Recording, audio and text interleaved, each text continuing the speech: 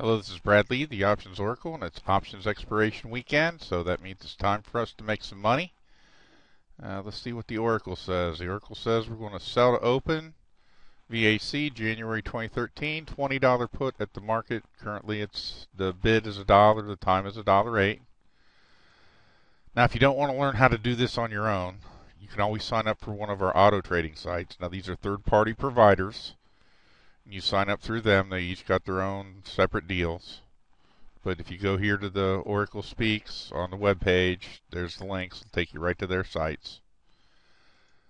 Okay, this is our stock. I've looked over it. They're a patent troll. Basically, they're getting ready to sue Apple. They just got done suing Google. They're suing Apple. Probably going to sue Yahoo. They just sue. I don't really like their business summary, but what we're doing is not going to help them or hurt them in either way.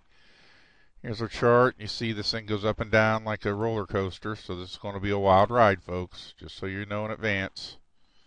Fundamentals are okay. And so we go here.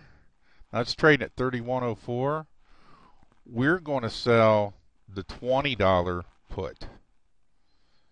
Okay, because that takes us over 10 steps out of the money, and we're going to make 5%. 10% would be $2. We're going to get $1 out of this, so that's 5%. And so we hit trade,